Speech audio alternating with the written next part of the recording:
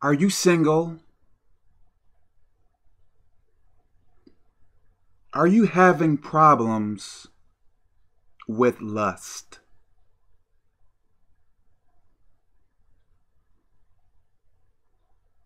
Okay.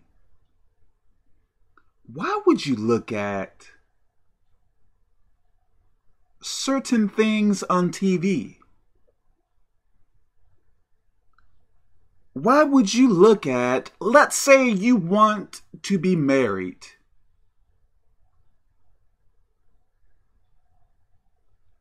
Let's say you are single. Why would you look at on TV two people kissing and touching, and even if it is not very pornographic, why would you look at it if you have problems with lust? Let's say you are praying to God for a husband or a wife. Let's say you are trying to be patient, but at the same time, if this applies to you, you are torturing yourself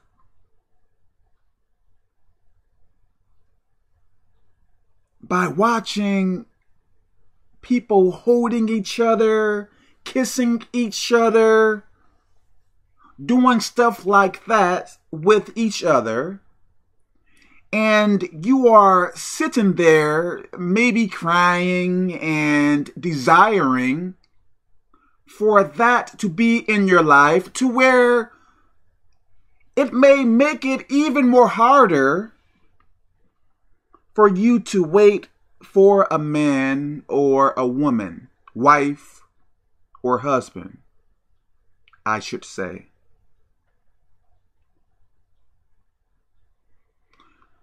You may believe watching those things make it easier on you to wait on a spouse. Myself, I used to watch, really romantic stuff, like I love you and, you are the only one I want, stuff like that. And if I remember correctly, I believe it made me desire a woman more.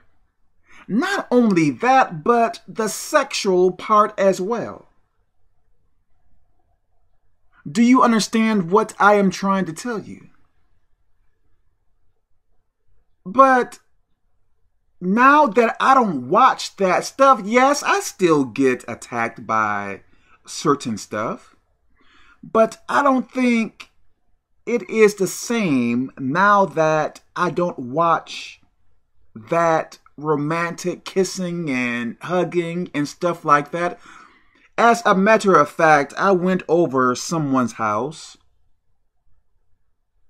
and if I remember correctly, I think someone had a TV show on with a woman or a man kissing.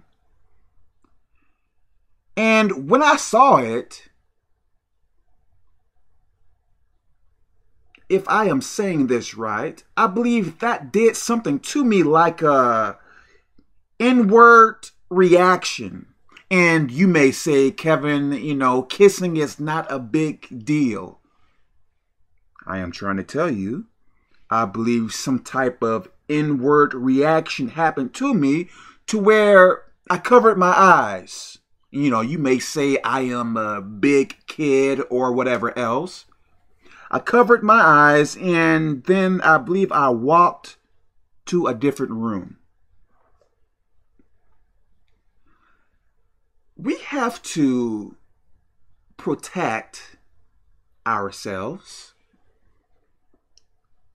We have to be careful in what we look and listen to. You may want a wife, you may want a husband, but don't watch anything or listen to anything that may influence you to sin. Outwardly, I guess, you may believe it is acceptable to watch people kiss and touch and stuff like that. But if it is causing you or influencing you to do what is wrong, shut it off. I don't watch romantic stuff like that. Kevin, I want to be a romantic person. This is why I am watching that stuff. No. Some people may say, well, Kevin, when I get married, I believe there is a book, and I am not trying to be graphic or nasty or anything like that. I believe there is a book that views or teaches sexual positions. Now, a person may say, Kevin, I plan on getting married and I want to please my spouse, so let me look at that Karma Sutra book. Let me look at some pornography so I can please my spouse. No. If anything, I am not trying to be nasty. If you want to please your spouse or your future spouse, but really you should not be speaking to a person like that unless you are married to them, ask them what they want, like how they want to, stuff like that. But don't dig in the trash. How can I say this? Don't do anything wrong and believe it is for a good cause. Be careful of what you look and listen to. There is something I used to like watching. I used to really like watching anime. So much. But if you watch anime, I think much anime is filled with demonic, witchcraft, evil stuff. With me, I am not into witchcraft and all that mess there. I would pretty much primarily watch anime for entertainment. But how can you separate entertainment from what they are viewing?